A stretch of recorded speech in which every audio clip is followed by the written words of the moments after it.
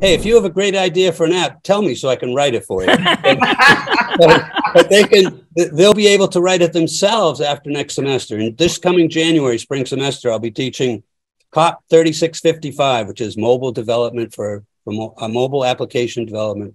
With Randall's driving spirit and his vision, they've created an innovative app called Bid It, Bill It. Randall, this is your baby, so go ahead. Let's start with you. Tell us about yourself. That's a heck of an introduction. Thank you very much. I appreciate that. So I have spent a long time and still am in the technology world with Canon USA out of New York. How hard is it to learn Swift code? There's another guy down at the bottom down here that's laughing right now. Because I'm thinking, I got this, man. I got this. I whip out the laptop and I turn on YouTube and I realized like a month into this, I thought, man, this could be, I could be 95 before I figured this whole process out.